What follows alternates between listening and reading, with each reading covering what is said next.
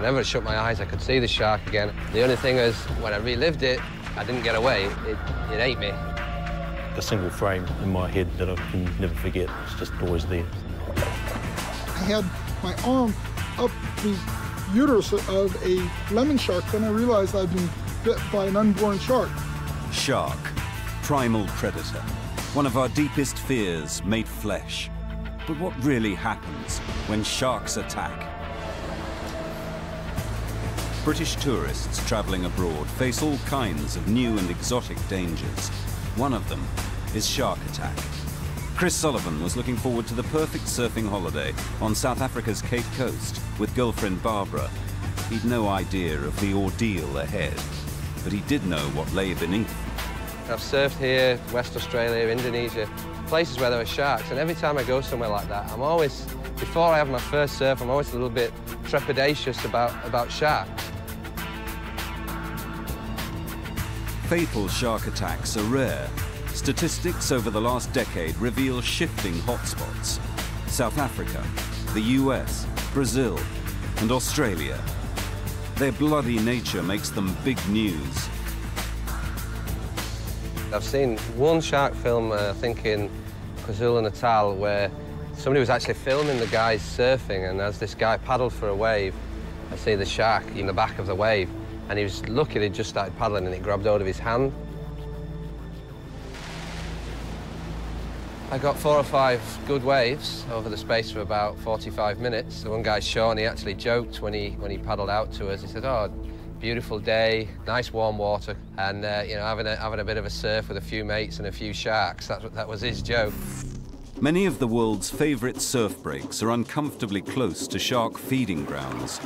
There's a truly impressive sight within a stone's throw of Cape Town, though most visitors never see it. Great white sharks feed enthusiastically on Cape fur seals. For surfers, it's out of sight and mostly out of mind, until one of them becomes an unwitting target. I was chatting to my friend Keith, and as I turned literally 2 or 3 meters away, I saw the shark. Keith says they saw the fin come out of the water, and then they saw it rear up behind me. My first initial reaction was just shock and this can't be right. And so at that point, I tried to take evasive action, and that's when I kicked it in the face. I remember my foot being inside its mouth. I sort of lashed out with my fist like that, and then I remember really vividly the teeth cutting through my leg, and it felt almost like somebody else's leg, but I can just feel the slicing. Fortunately for Chris, his fellow surfers were able to control his bleeding at the beach and quickly got him to hospital. The shark's teeth had cut his leg to the bone, but like the surgeon's knife, had made clean incisions. Chris needed 200 stitches, antibiotics, and careful nursing. Quite a deep groove in the bone. You could actually see where the tooth had grooved the bone. Really? Yeah, I'm surprised there wasn't I didn't find any broken teeth in that wound. Being a carer is not a very nice thing to do. It's quite a stressful thing to do because, you know, the person that you love is in pain, and it's down to you to try to make them actually better. Right, this is the really nasty bit. 1, 2, 3, go. To begin with, it was my thoughts a lot, you know. I mean, the first night, whenever I shut my eyes, it may have been the morphine, but whenever I shut my eyes, I could see the shark again, and I was reliving the incident again. When I relived it, I didn't get away. It ate me. I was worried. I was worried that I was going to have this all the time. The body just kicks in a huge protective way, and it's like it swamps the feeling part of it. Then that feeling comes in a bit.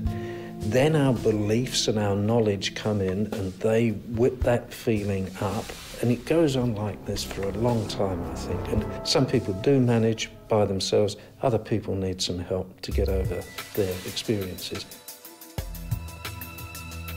17-year-old J.P. Andrew had an even worse experience in 2004 at a beach near Cape Town. The one question I asked the police was, "How bad is it?" And he said to me, "Very bad." It was worse than very bad. JP appeared to be dead. But the ambulance crew had not given up on him. Neither had his mother. They were driving away on their way to the hospital, and one of them saw a little beep on the monitor. And they weren't sure if it was a heartbeat or if it was just the shaking of the ambulance. And he shouted at the driver to stop, just to make sure. And as they stopped, they watched the monitor and they said there was a heartbeat.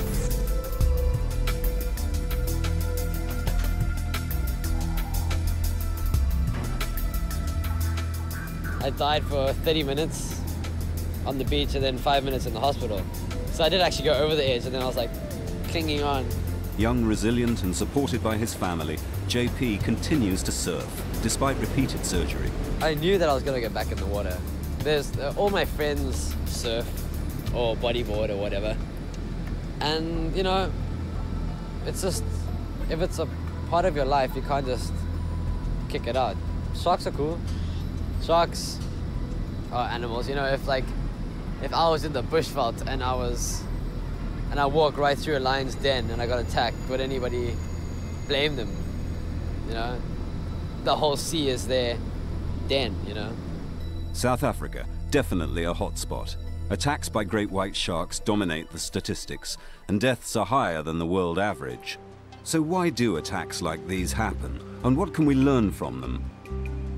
Research biologist Mark Marks has spent his working life studying sharks, first in his native California and then in South Africa. Why do sharks bite people? Clearly, the question really should be flipped over. And it's not why do sharks bite people, but why don't they bite them more often? These are not mindless predators that are just operating on hardwired behavior. Sharks learn, they store information, they have memories, and they are very quick to adapt to a changing situation. They're very mobile in their behavior. Like any scientist studying animal behavior, Mark needs to get close to his subjects, and he's certainly done that. He approaches the animals underwater, outside the cage, free swimming with them, interacting, observing and videoing them. Mark has gained a unique perspective on shark attacks. Not only is he qualified to explain the shark's behavior, but he can also see it from the other side, as a vulnerable human being. Over the years, I've had sharks knock me around a little bit, and I've had 2 concussions. I had the top of my thumb bitten on, had to sew it. My left hand was fractured by a tail slap. The small toe of my left foot bitten by a great hammerhead, been smacked with tail swipes to the head twice, one of which I had to stitch up in the field. My arm up the uterus of a lemon shark in Belize, and I was helping deliver babies. I felt this bite, and it's gushing blood. Then I realized I'd been bit by an unborn shark, and 2 of my vertebrae fractured by a white shark twisting me around. Mark investigates an attack that happened off Campbell Island, south of New Zealand, at the limit of the white shark's range.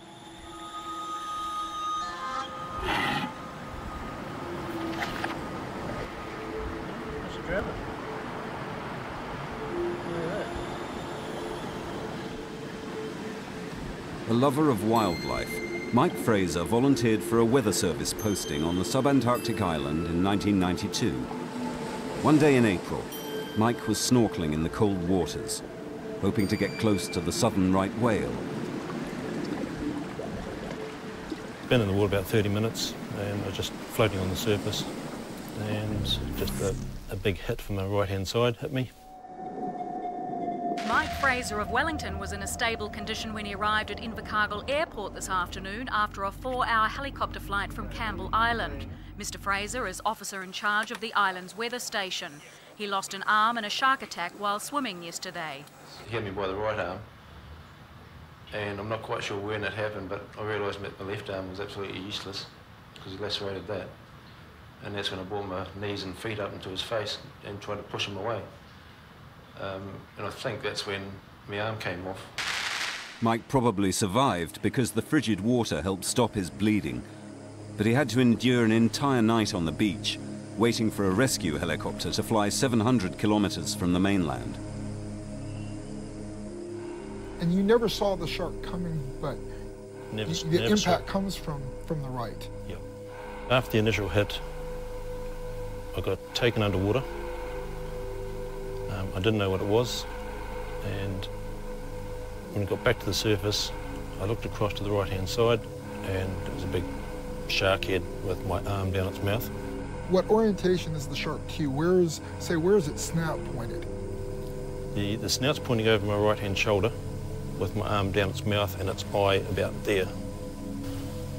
And it's just like a single frame in my head that I can never forget. It's just always there.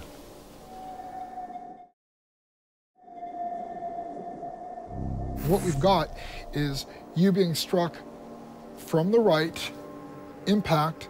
There's some movement that had to happen underwater. Either you turned or the shark did.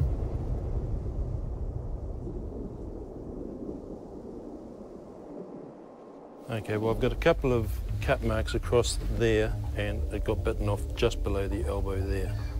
These injuries down here, these are from the lower teeth of the shark's jaw. The shark comes across your body, cutting across horizontal at the surface. Now it has both of your arms in its mouth, and you're taken down. Your hand pops out of its mouth.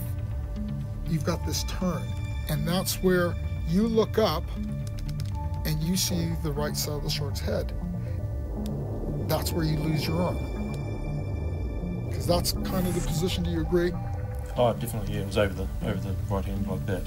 And that certainly explains it. I could never figure out why or how the damage on this left hand, because it just went in and out so quick, I just can't recall it even being in there. Forensics tell the story. Mark's work can help victims of shark attacks understand what happened to them, an important step on the road to recovery. Mike Fraser felt compelled to return to Campbell Island to learn more about the area's white sharks.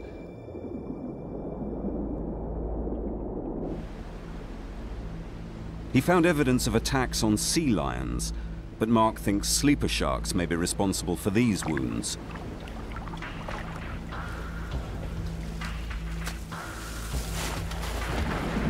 Mike also discovered historic accounts of white sharks feeding on whale carcasses.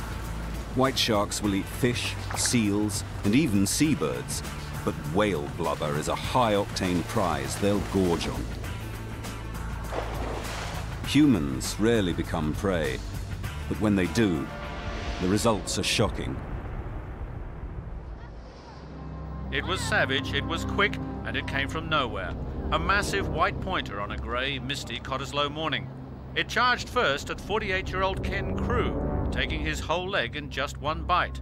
It then turned on lawyer Dirk Avery, who frantically scrambled onto a reef and tried to kick it away.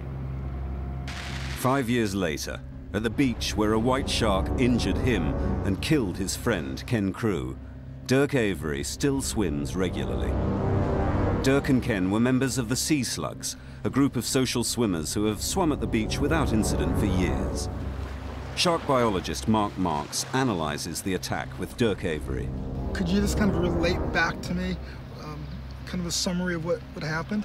There were a group of about 8 of us that morning, which normally swam, and 6 of them went ahead, and Ken and I were just having a bit of a chat on the beach because we had a love of the same sort of music and talking about it, etc. We allowed the other 6 to go ahead, and I can recall Ken saying to me, look, I think there's something out there. I said to him, look, it's probably only a seal, Ken, because you get a lot of seals migrating up and down the coastline here. So after that, I suppose you might call reassurance, we both got in the water and swam out. Ken went straight ahead, which he normally did. The next thing I recall is just seeing this big mountain of water and what appeared to be Ken's body coming out of the water, and then the water was just that brownish type of red. And as soon as I saw that, I knew it was a shark attack. And the next thing I recall was the shark was coming at me and this big dorsal fin approaching, and I would have probably been in waist-deep water just off the reef. And the next thing I recall was that the shark was attacking me and had my right foot in its mouth. For Dirk, one question still looms large. What I was a little bit you know, mystified about is why the shark would have singled out probably Ken and myself when there were so many other people in the swimming area. Often white sharks will single out prey items or objects they're interested because it's easier as a focal point to pick out an individual that's separated than to move into a group where it's quite busy. I've watched white sharks take seals, for example, literally in a raft of, say, 50, 60 seals. They kind of move around the outside and eventually end up selecting the animal that's cut away from the group. That would sort of fit in with the scenario on that tragic day, in that Ken was on the outer and on one side, and I was on the outer on the other side. So very likely, the surface of the sea is not a place I want to be. You have to break the water. Now, a relaxed swimmer might do an even breaststroke, but that's not what most people do. They freestyle, and that freestyle means splashing. That kind of sound, that kind of vibration is interesting to a white shark. Personally, I would prefer my swimming to be in a pool rather than the sea.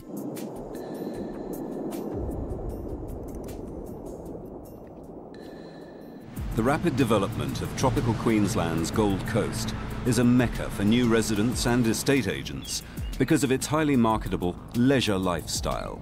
It's the last place you might expect a shark attack.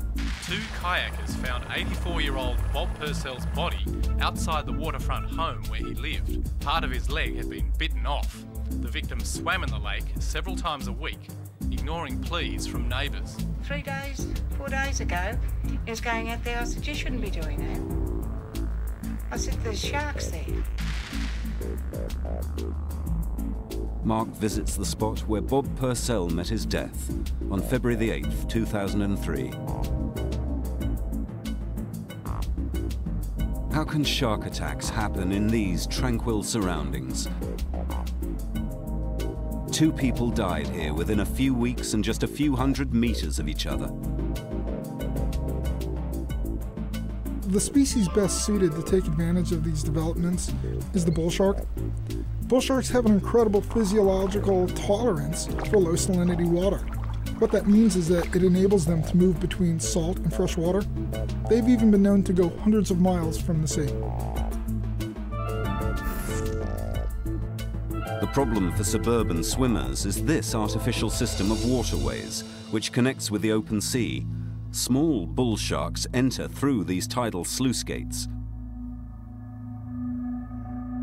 If food is plentiful, they can grow big, maybe even too big to leave the system.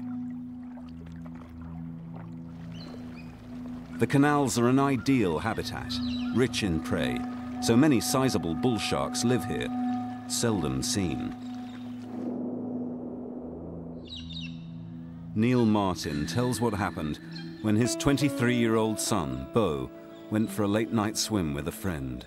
They thought they'll go for a swim and then call it a night. Dave said he heard him yell.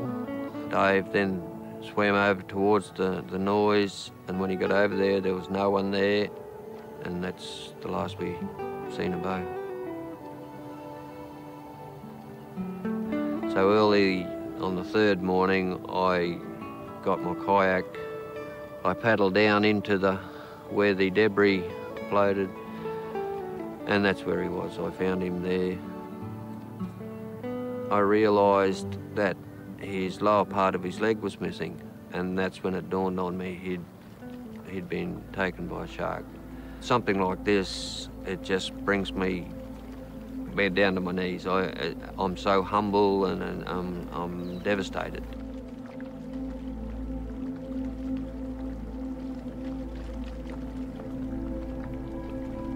After the deaths, the local shark contractor was brought in to catch some of the canal-dwelling sharks, just like the movie Jaws.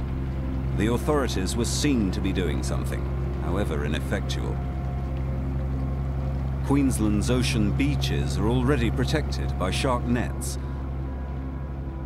The news media went into a feeding frenzy. 3 bull sharks were caught. Not one with human flesh in its stomach. I don't blame the sharks. The sharks live in there. They don't, you know, they're just animals. They need to eat, and as we do. But as I say, if they live in there, we shouldn't swim in there. In the cases of Bo Martin and Bob Purcell, both were swimming in poor light conditions.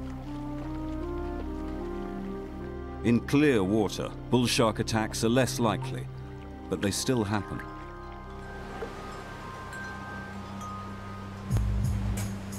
Dr. Eric Ritter has spent many years in the Bahamas studying the animal's behavior and introducing others to them. The animals are hand-fed to bring them in close, while the students are taught not to show any signs of panic. TV crews are attracted too, as man and beast draw ever closer. The animal can be very, very slow. She was cautious, hesitant. The problem was we were in shallow water and she got stuck. So she literally freaked out. She got stressed out. Her escape routes were limited to nothing, so she had to do something, and the only thing she could do was moving me away together with her to get on the safer ground. I've never felt such a pain. This exploratory bite got way out of hand. The animal got stressed, and because she got stressed, she tried to bite through my leg, and all hell broke loose. After my bite, a lot of people ask me, okay, are you not afraid of sharks? Are you more cautious? No, not at all. I still do the same things, and I would even say I'm much more closer to sharks. Eric lost most of his left calf muscle.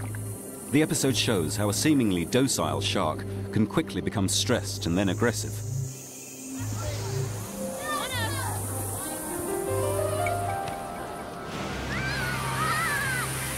Hordes of holidaymakers plus lots of small sharks equal many small bites.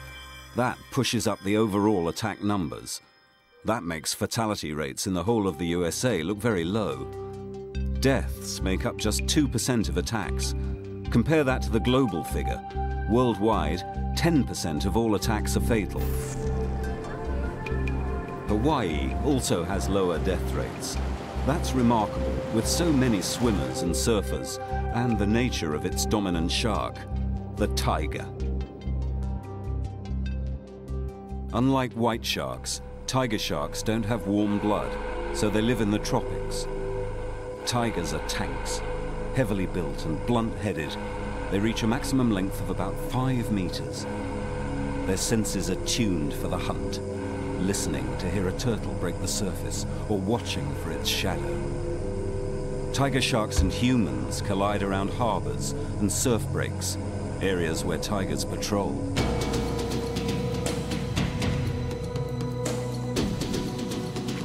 When a tiger shark hits a person, it's usually a surfer, because surfers are in the tiger's preferred habitat. They're also in a zone of a favorite prey item, sea turtles. The tiger packs a powerful bite to penetrate the shell of the sea turtle. It twists and turns, its sharp teeth cutting through shell and flesh like a power saw.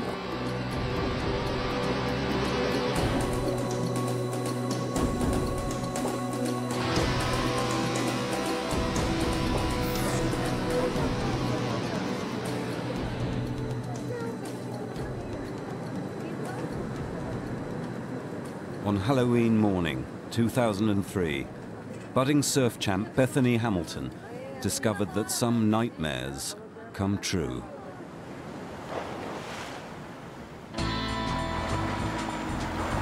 Although they don't often see them, Hawaiian surfers ride with tiger sharks every day, so it's lucky that they seldom think of humans as food.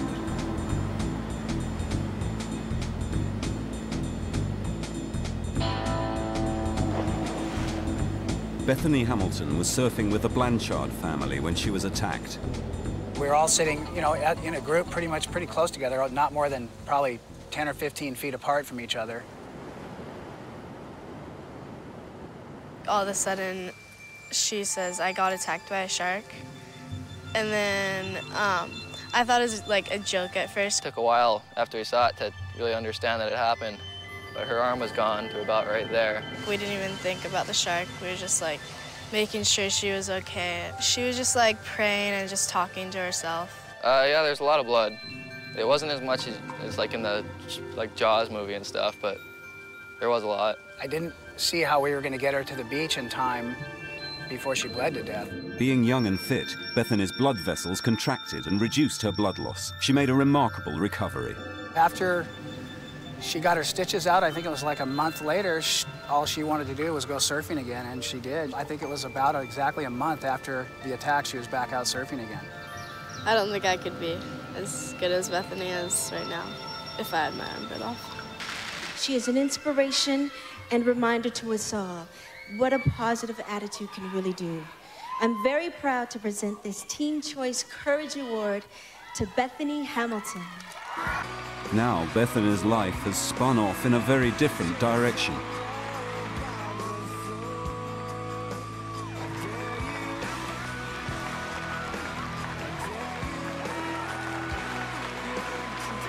During the Bethany Hamilton incident, a fisherman did go out and catch a large tiger shark in fairly close proximity to the area. The jaw size seemed to match the bite marks on the board. However, we don't really know if that was the animal involved. The situation portrayed in Jaws where sharks are actively hunting people, we know is just totally false. Unlike Jaws, tiger sharks almost always abandon their human victims after one bite. They're ocean wanderers, patrolling a large area in search of seasonal food like nesting turtles or fledgling albatrosses.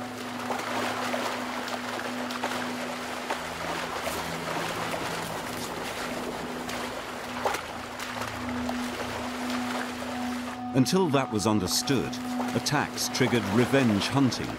Even government agencies participated, though the work sickened the biologists involved.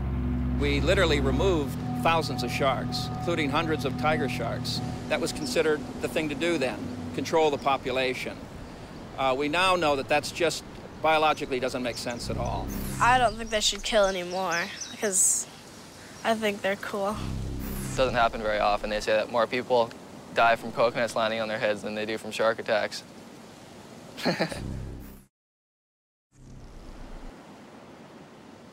In the cold waters off the northern California coast, marine mammals are growing more and more numerous and are a rich food source for big white sharks.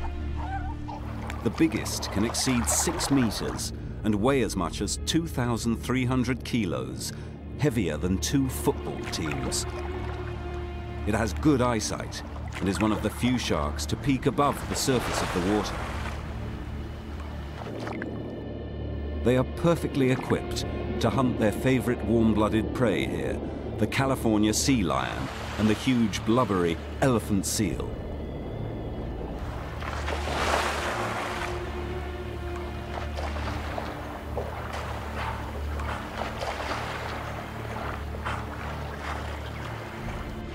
White sharks strike hard and unseen, often from below. Predatory bouts look like what they are, feeding events. The way you act when you want that snack is not the same as when you have this biological need to feed, when the body is screaming, fuel me, I need the nutrition.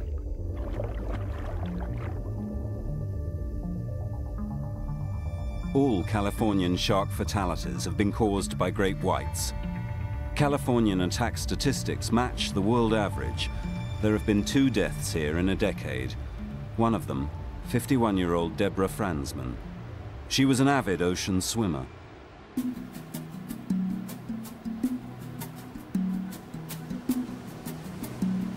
Pam Willett swam with her just a few times. She will never forget how she heard of her friend's death. I had a message on my telephone. Was this Debbie in the news? She said there was this woman that was killed at Avila that day in a shark attack. And I said, oh, no, that's not her. I decided out of curiosity to watch the news that night. When her face just exploded on the screen, it was real shock. It was a real shock. A shark attack expert traveled to Avila to interview the witnesses. One of the witnesses on the pier observed Deborah in the water with the seals, and while looking directly at her, suddenly there was a splash of all of these bait fish exploding from the water, followed in a split second by the seals in a starburst effect, shooting out away from the center where Deborah was located. And of course, within the blink of an eye, she was struck by the shark. The shark had almost bitten her in two, snapped her femur and severed her femoral artery, and she bled to death quite quickly. We would swim out in the water. We would maybe pick our heads up and see some seals nearby, and we would swim away from them, keep a safe distance from them.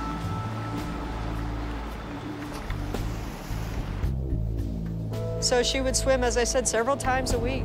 And she said, you know, if something were to happen to me out there, she said that would be the place for me to go.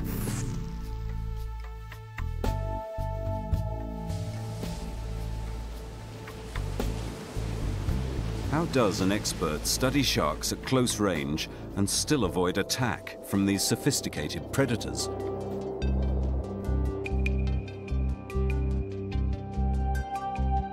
I tend to try to apply white shark etiquette, what they would do with one another.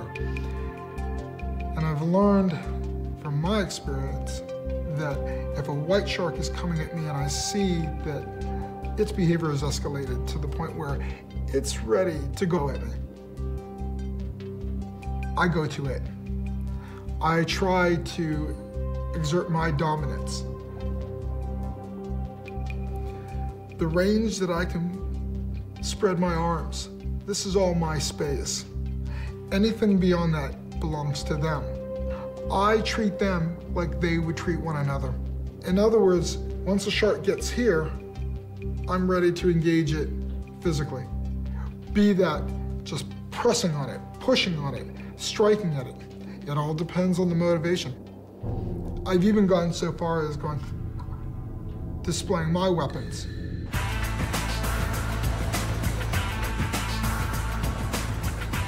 Young and bulletproof, surfers have the most robust attitude of all to the risk from shark attack.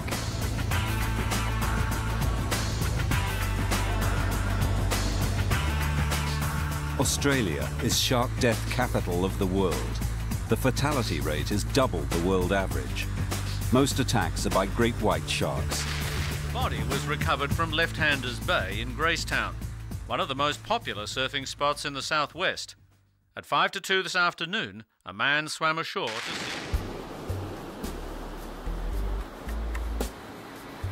Another young surfer saw Brad Smith's horrific attack. He just done it come straight up and gone attack, and then straight away from then it's just started doing its lunging, trying to close more of Brad into its jaws sort of thing. He's fallen off his board, he's looked like seeing what's happening with his board broken and the shark coming into him, and he's gone like that and sort of punching it like that to try and backpedal and stop it. He had a few marks where the shark's been lunging onto him like this. Don't think he had anything from about there upwards. His leg there was actually been severed in half. It was only hanging on by like just the skin. The bite across here where he's sort of been disemboweled, as soon as Brad was stopped moving, the shark disappeared straight away. And that's when the smaller shark started making a circle and coming towards me. That's when I thought, oh, far out, I better get this wave coming through.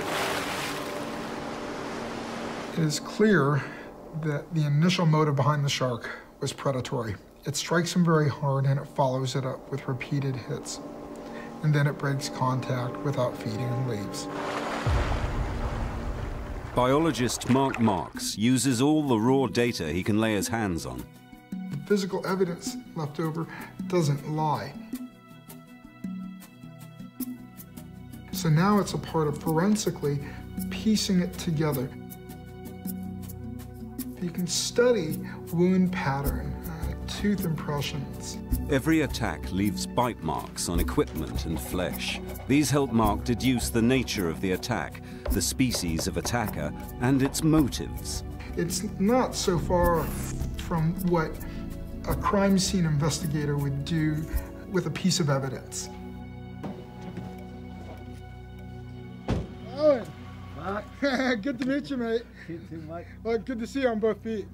Right on. You know, Mark is meeting a diver who's had both legs deep in a shark's mouth, its snout on his chest. I'm sitting at 17 metres and I'm thinking, geez, that's a big shark. Oh, then all of a sudden he just spun around and straight at me. As he's coming up from the bottom, he gets closer and closer and closer, and all of a sudden his mouth just opens and both my legs disappear inside. Then the big bite.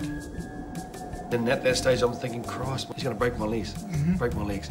All the meantime we're getting thrashed around like a giant washing machine. Right. What happened next is I didn't even feel him leave my legs. I didn't even feel that. I'm just sort of shooting to the surface, and then I'm screaming at the boys to come and get me. For clarity, show me kind of where you are, and let's use this little shark replica, and show me exactly how it came up from the bottom. He's looking around down there, and he's going, God, what's happening here? And all of a sudden, I'm sitting about here. Look, I'm sitting about here. He spins around, he just comes straight at me like that. Both my legs end up in his mouth. Your legs are in its gut. You're reaching back to get the spear gun that incidentally probably saved your life, or at least your legs. Show me, like, how far apart do you think the eyes were? Oh, probably that far at least. This shark is going to keep growing in girth to where you've got a shark that you probably couldn't even have put your arms around its shoulders. This is upper jaw here.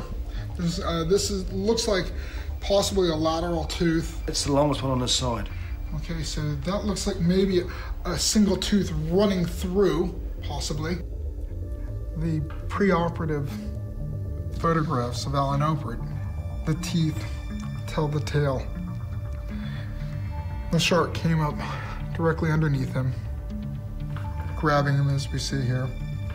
This is all we had to work with. We would say this was an investigatory type of bite. I know which injuries correspond with which teeth. For example, on our white shark here, these injuries come about from these two lower rows of the bottom teeth.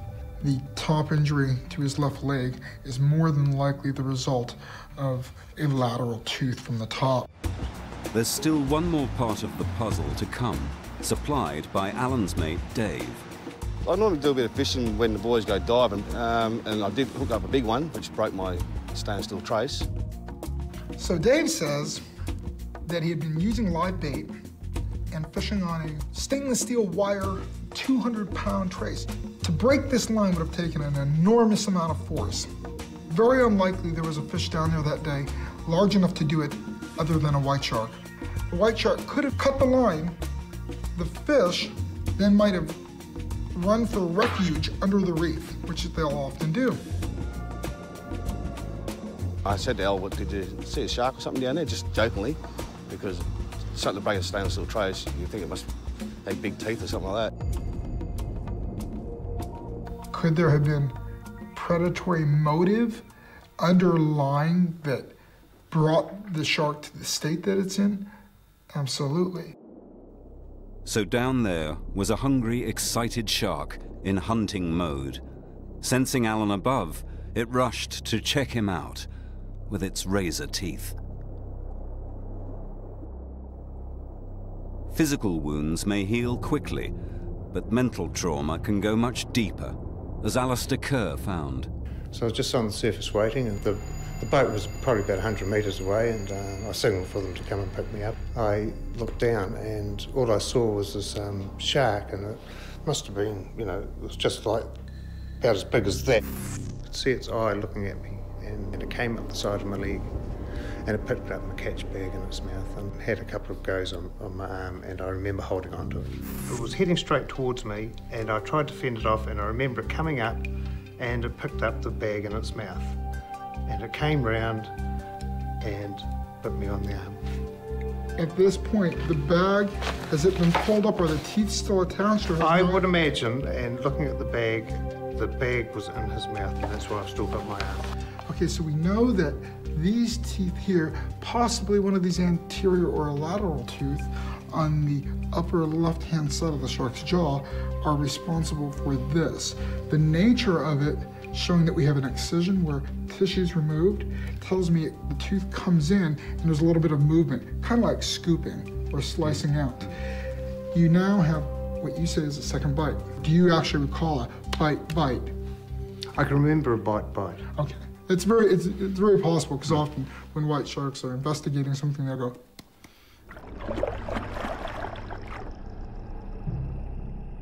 Out of a life experience, out of 10, you'd have to give it 11.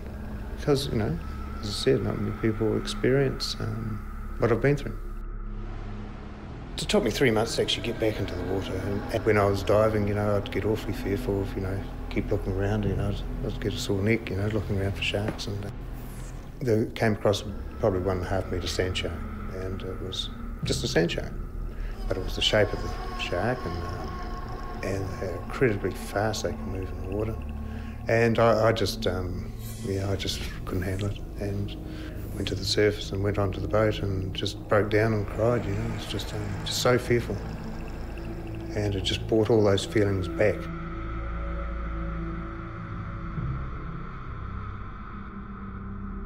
Then I decided that, hey, I really had to go and get professional help if I was going to get back in the water and be comfortable.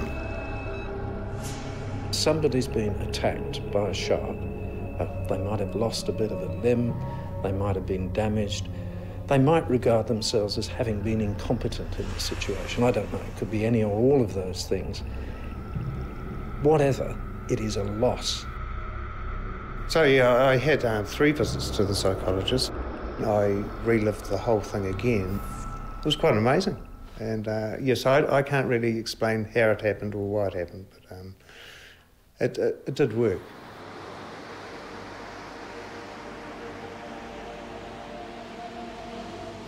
There are few that can relate to the experience of having a shark bite them or coming in very aggressively.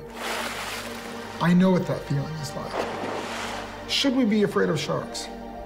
No. It's irrational for us to worry about the chances of encountering a shark that would bite us. We are not part of a shark's diet. That being said, you should certainly stay aware.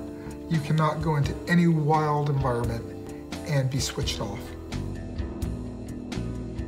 When we enter the water, when we enter the wild, we enter the food chain. Sometimes, very rarely, humans are treated as prey. Years of research have convinced Mark that sharks aren't mindless killers. They're mindful predators. White sharks represent the beauty of nature. I fear that we could be the cause of the demise of this wonderful work of life. Perhaps surprisingly, many shark attack victims agree with Mark's view. What happened to me was just something out of the blue. You know, I just can't see the point in going out and catching a white shark. I think they should be protected. For some, the lure of the ocean remains so strong that they can't wait to get back into the water.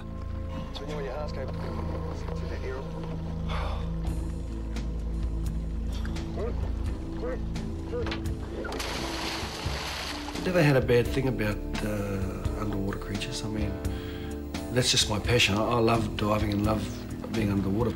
And as for the attack, I mean, it's happened, and I still go back in the water. I was back diving after 4.5 weeks.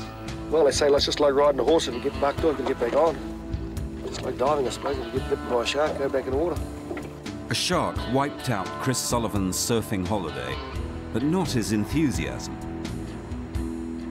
I think right now, if you said the leg was better, here's a board, I'd probably get in. I mean, I'd get in, but I don't know how I'd feel while I was out there. Every day I relive it, but I wouldn't say now, you know, it scares me or anything like that, and I know that it'll be fine, I can deal with it, and it'll fade. I'm sure it'll always be there with me, but it'll fade. You know, I'm still going to carry on with my dreams. The survivors have gone way beyond most people's fear of monster sharks.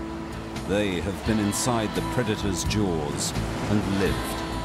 And yet their message is not revenge, but respect for these beautiful killers.